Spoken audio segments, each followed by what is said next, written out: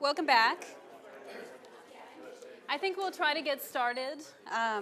What I'll do is I will introduce the three speakers that we'll hear from now at one time, and then we'll proceed to their talks, and then I hope to have a question and answer period with all of the speakers from this morning. The first presentation in this part of the program will be given by Jason Alread.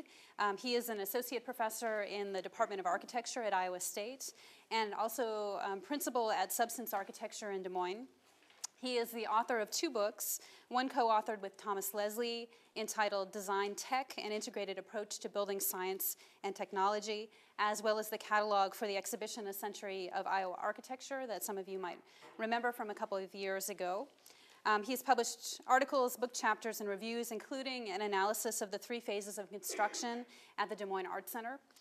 He is an award-winning architect, including the restoration of Drake's Oreon E. Scott Memorial Chapel, for which he served as the principal in charge and project manager. And he draws on that expertise in speaking today in a talk that's entitled Iowa Modern, the Oreon E. Scott Chapel and the Development of Modern Architecture in Iowa. We will then hear from Jennifer Ersfeld-James, a freelance writer, editor, and consultant, who is also an expert in historic preservation. Her research specialization is in the revitalization of neighborhoods in which communities partner with urban universities. And as a partner in the James Development Group, she has won awards for excellence for the restoration of the University Lofts building, as well as 10 houses. She's also written successful nominations for National Register of Historic Places. For those of you who are familiar with the area, you also know her as the owner of Mars Cafe, a popular neighborhood gathering place. Jennifer's also a resident of the Drake neighborhood. And fittingly, she will be speaking on the relationship between the neighborhood and the campus in a talk entitled Housing the Drake Student Body, a Historical Overview. And we will hear then from Dan Sloan, who actually received his BFA from Drake, so he has a long affiliation with the institution. He's a principal at Baldwin White Architects in Des Moines, has had an active role on many advisory boards for the city of Des Moines related to architecture and urban design. He specializes in the renovation of late 19th and early 20th century buildings and has won awards for his renovations, including the Boyd Cottage in Des Moines, as well as the Downtown School for the Des Moines Public Schools system. He's worked for numerous colleges and universities, including Grinnell College, Iowa State University, and the University of Iowa. Again, specifically relevant to this morning's program, he has been very active on the Drake campus in recent years, being in charge of the renovation of the quad dormitories and developing plans for the interior renovations of Harvey Ingham Hall and proposed renovations for Hubbell Dining Hall. And he will be speaking about one of those projects in a talk that's titled The Quad Residence Halls Renovation, Rethinking Saarinen Inside Out. So please help me in welcoming Jason Alread.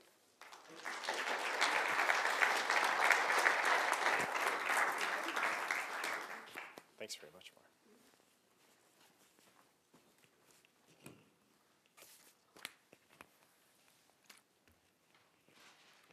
See if I can get this set up correctly.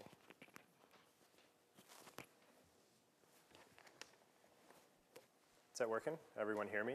Very good. I got a heads up from the back.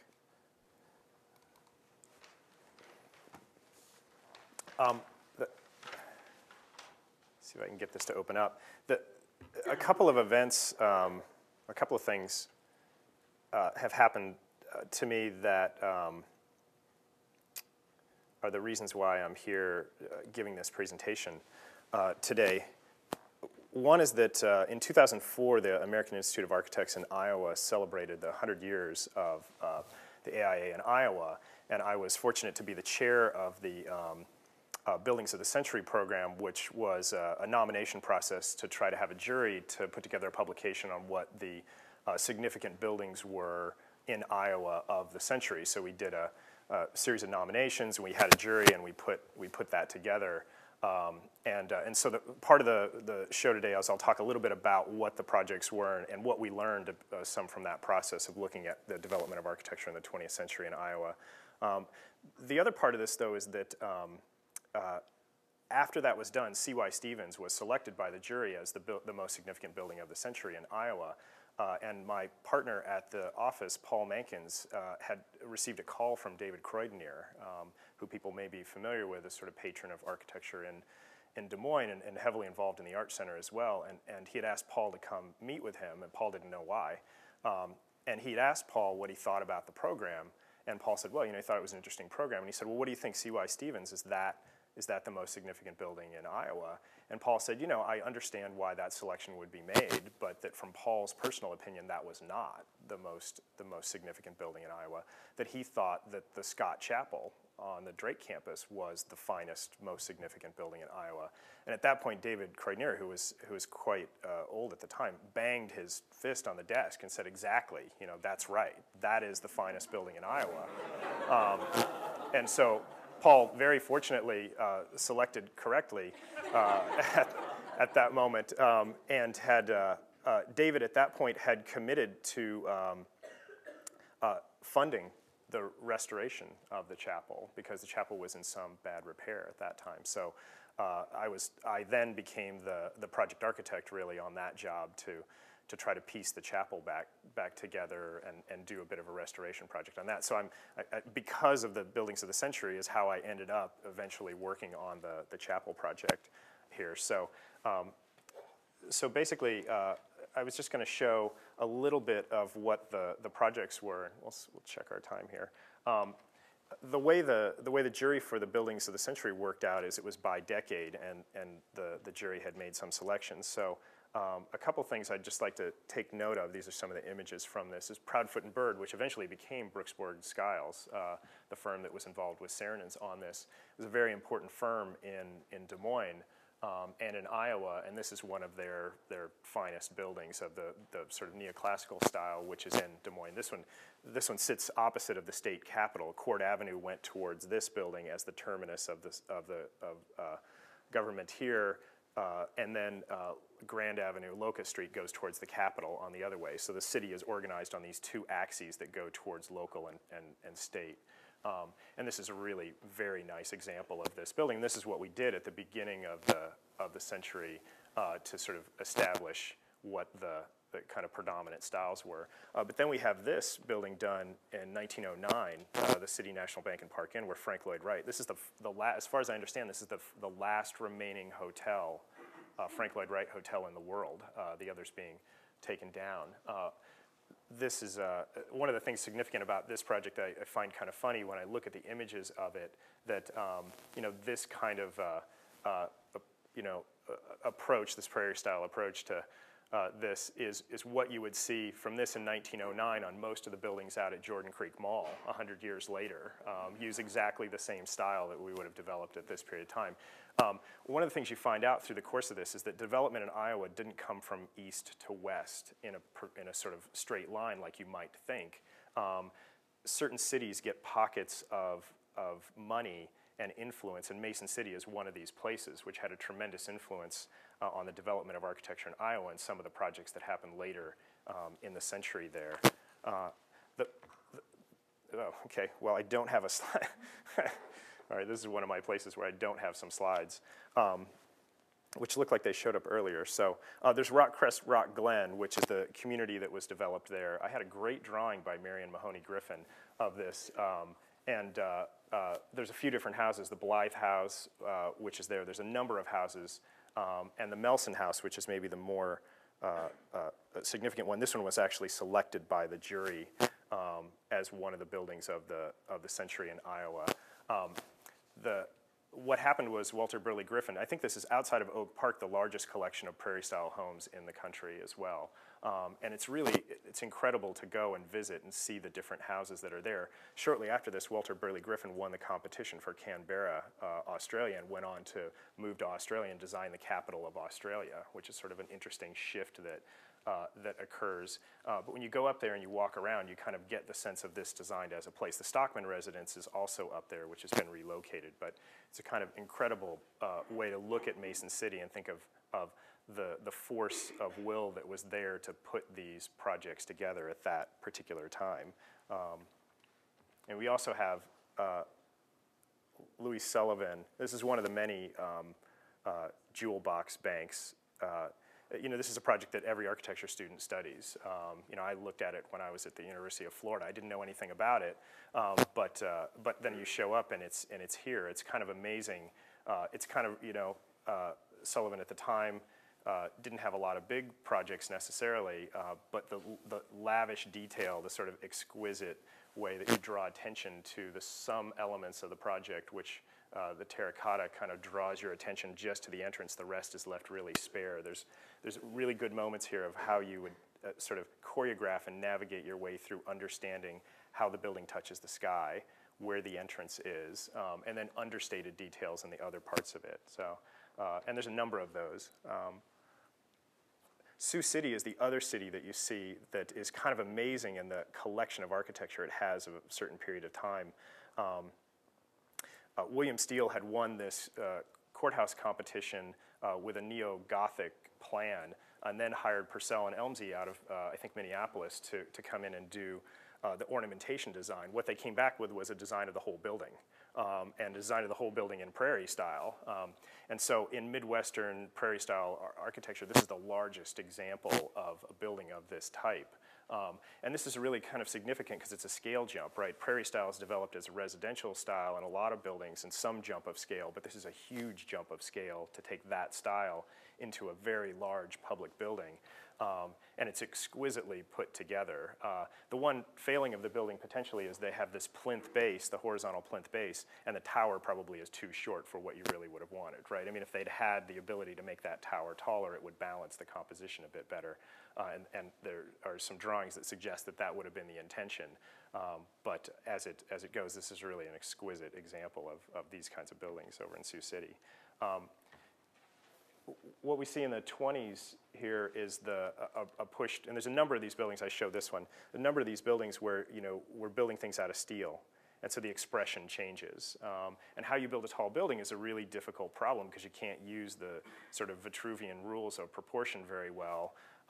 And Proudfoot, Bird, and Rawson, which again is the firm that designs Brooks, Borg, and Skiles, does the Equitable building, the tallest building in Iowa for a long period of time, as a steel frame, and is expressive of that steel frame. This has these neo-Gothic sort of stylistic ornamentation on it, and this great terracotta lantern on top, which is what in fact housed the water tower, which made the building fireproof, which was the problem of tall buildings at the time. If I'm way up there and it burns, I've got a serious problem.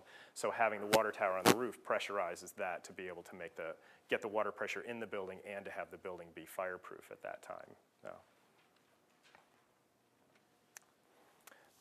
The Weeks family is here in Des Moines as well, a cosmetics family, and they do this project, which the jury selected as the building of this particular decade, which I think it's a very significant building, but it's certainly not it's representative of the time being the kind of 20s, and selecting a style to essentially represent your status in the community. And it's a fantastic project. Based on the King's Cottage. It has pieces in Salisbury, it has actual pieces of the buildings brought over. The truss work in the main hall is a 16th century building truss work that was brought from England and erected in the building as part of the structure of the building. So when you go, you're actually seeing new things and old things merge together to make the building. It has this flint and stone exterior on the building, but it's sited not like a European building. It's sited where there's a drive-up court on one side and then the gardens on the south side, and it has an extensive garden which it leads out into. But certainly kind of a style looking backwards to what we would select in terms of representing what our status is. And the Weeks, you know, this was a very expensive project, and of course very shortly after this bad things happened. And so affording the project became a kind of a difficult problem. But it's one of these things that it was an education office building for a long time. I worked a little bit on the National Historic Register when the building was being restored on doing some documentation there, and the offices were really in bad shape up there, but the main spaces are really nice and kind of a pleasure to go visit in this particular project. In the 30s, Sioux City again has this Badgerow building. This is where we have Art Deco. and the influence of that with the steel building. You know, one of the issues with a lot of these projects is that how do we determine an ornamental style when we no longer cling to a neoclassical style? And what do you select when you want to do ornamentation, but you don't want to do ornamentation which references a sort of a classical style? So at the Badgerow building in Sioux City, they essentially use this, their heritage, their Native American heritage, and use these symbols as what they select as the ornamentation style. So it has the Art Deco kind of geometric, machine-like moves, and then these ornament that are picked from what they viewed as their heritage that they wanted to represent moving forward, which is kind of you know, indicative of this time when we're looking at kind of what is the appropriate style that we would build in to represent buildings of that time or where we're headed towards the future. And this Art Moderne, there's a number of these band shells. There's one in Fort Dodge. There's a number of them around. This is one of the most nicely preserved ones of this modern streamlined style. And I think you mentioned this before about this representing a kind of technology about, you know, what buildings should look like when they're related to the kinds of technology that's moving forward, and what should the expression be of buildings at that time. So you also have projects like this, Alfred Caldwell doing the City in the Garden, Eagle Point State Park. If you haven't visited this, it's pretty incredible to see the collection of buildings and the landscape design which are integrated together there. You know, clearly this is, you know, has a lot of relationship to arts and crafts, but it has this sort of fantastic way that the stonework on the ground links directly into the stonework that stacks up on the base, which then has the wooden bridge that spans over the base stonework, and then, you know, the sort of column in the center of the stone anchoring it to the ground with the piece on top. So it really seems to kind of grow out of the ground and then extend out over the landscape. And there's a number of projects here like this which are really quite incredible. And one of the sort of early examples of linking landscape design to the building design in that style. And then the Butler Mansion, which was at one time called the most modern house in the country, an Art Moderne streamlined building. This had a lot of technological advances at the time. I think this was the first garage door opener, automatic garage door opener, which worked on some kind of light system, which I still don't completely understand. But you know, very much the kind of very smooth surfaces, immaterial in a way, right? You don't know what, you know, it's a cement plaster, but it doesn't show its materiality. It sits on the ground in a different way than a building that would have been stacked up. It kind of looks like it's landed there. And it has that kind of relationship. It blends in with its site at the edges pretty nicely, but it has a sort of odd material relationship as it moves up. And there's a bunch of these buildings around in smaller houses. What happens when the war comes is that we have not many buildings being built. So there's a gap that occurs, of course. This is one of the few buildings being built at that time were public buildings. So Halliburton Root comes and does the Chicago, Burlington, and Quincy railroad stations. This is the first piece we see of kind of international style modernism. And the understanding of this building was they actually used the austerity of the time a bit in order to make the case for stripping all ornament from the building, right? We can't spend money on that stuff.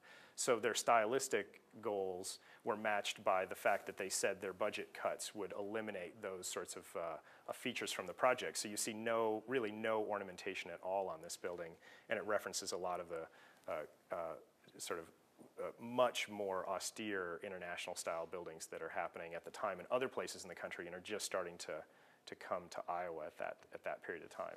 Because of course a few years later we have Saarinen, who was here with Thomas Church designing the Saarinens, designing the Des Moines Arts Center. And this building's been discussed a lot. You know, it's always sort of interesting the way it grabs the site. You know, it forms the S shape that grabs the forecourt on the front and the park on the back and transitions you through, and has the large scale education wing so that it's about a community. This was one of the other buildings that the committee debated as being one of the most significant buildings in Iowa. They all had cultural aspects to them, and this one was one of the ones that was cited for that. And it really is an exquisite building over there, the way it stacks up out of the ground again with the stone.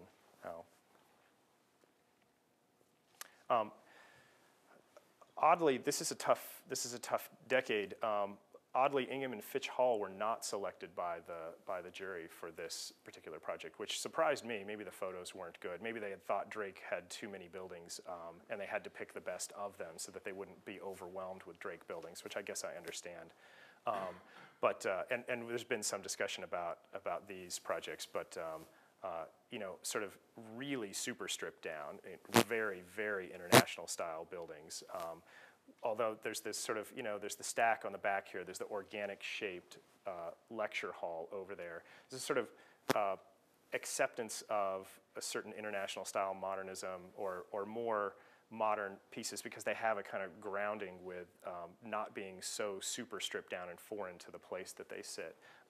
And I don't know, and Professor Papadimitriou could probably speak to this better about what the relationship is and how modernism comes to the United States and is accepted when it has a more human quality to it in a way.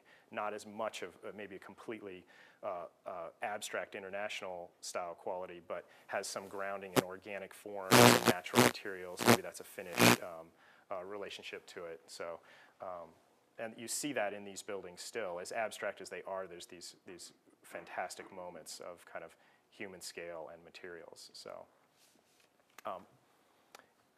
In the 50s, Frank Lloyd Wright, who reinvents himself continuously through the early part of the century, does some projects. But these are really projects that I think are not necessarily forward-looking as much as this is when he's famous and he's getting to do some houses for some people in Iowa. Cedar Rock's run by the DOT. It's a great project to go visit. It has the horizontal roofs that extend out.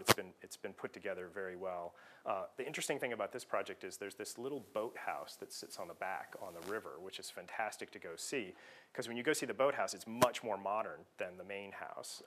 It's really kind of a cubic volume. It's more vertical. It has a bridge that runs out to it. The last time I saw it, it wasn't as restored as the rest of it, but you really get a sense of a more modern building aesthetic in that piece of the project where you are more free to experiment in the overall. And then the Lamberson House in Oskaloosa as well, one of these very horizontal with a kitchen core that holds up the middle of it. And in the later part of the century, and kind of Ray Kreitz, who did C.Y. Stevens, does one of his own houses. And he's got a whole series of incredible houses around. This is, you know, obviously Craig Elwood inspired in some ways, where it projects itself off of the side and is held with a steel frame and is wide open. It's got a lot of other references in it to Mies, even to these kind of barrel vault, you know, pieces that are in it, and it's a pretty incredible project. One of my former employers, Rod Cruzy, had worked for Ray Kreitz for a while, and he had always said that when Ray was doing a project and there was a structural problem, his basic opinion was, you know, if it looks like it'll work, so just do it. You know, I don't care, and you can see a lot of that, but it seems to hold itself up.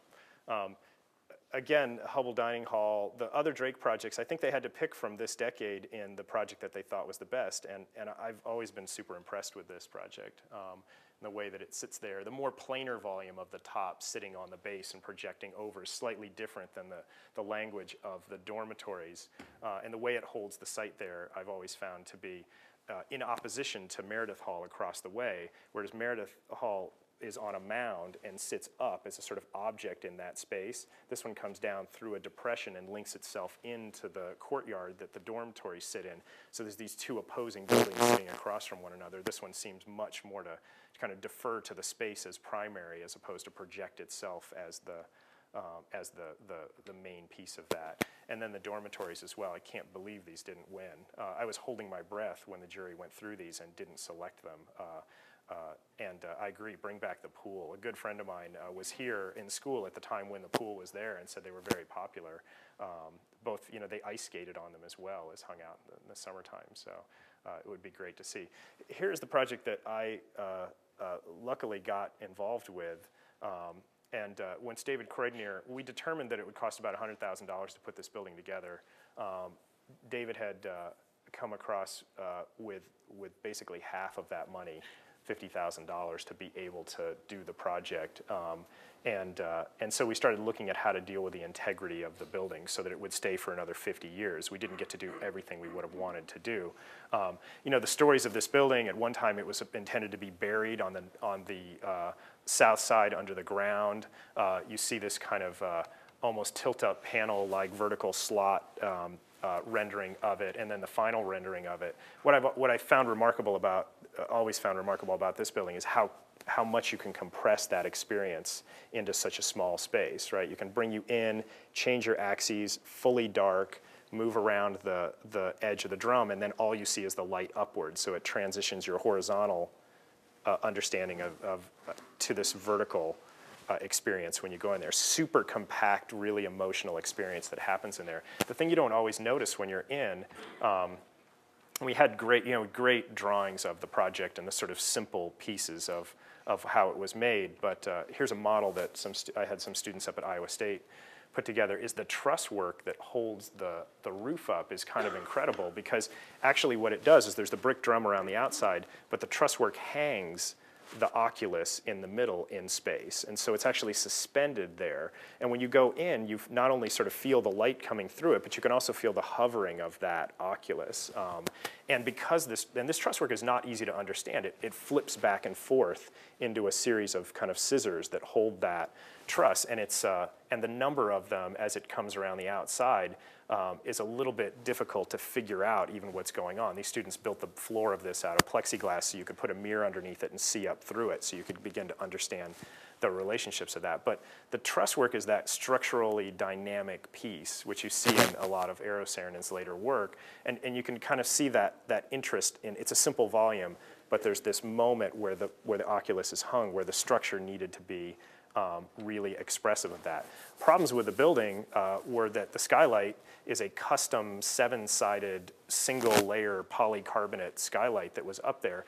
People thought, when I was approaching them, that it was having condensation on the inside of it, and that was the reason why it was leaking. The problem was there were holes in it. It was literally open in chunks where there were holes that had broken through it. It degraded under UV radiation.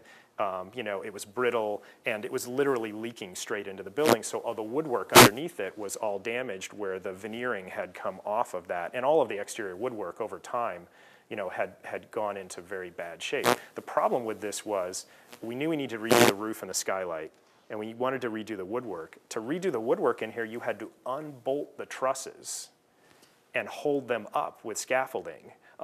So it's terrifying enough to touch a building like this, for fear that you would screw it up. But the notion that we had to unbolt the truss work in order to work on this was really quite terrifying to even think about. And I was always torn between constantly checking it and being afraid to come over to look at it, because the worst case scenario. So, we kind of delineate the pieces of the project. That wooden truss work becomes a really important element of the pieces that go up and through it.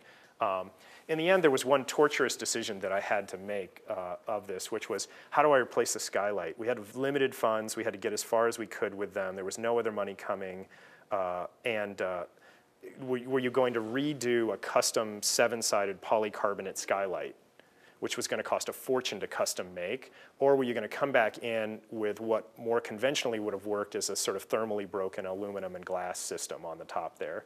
Ultimately, what it came down to was, to get it done and get any further, we had to put a different shape of skylight top than was on there originally. I still have very mixed feelings about that. Beyond the fact that we matched the height of the original, and tried to make it as minimal as possible. The one good thing about it is it lets the light come through cleanly again, which was not the case previously. The light was filtered, so you didn't get to see the quality of light in that space that it had originally, had lost to the previous skylight. We also had to redo the coping and the edges of all of this, and this was welded steel pieces which had rusted on the top.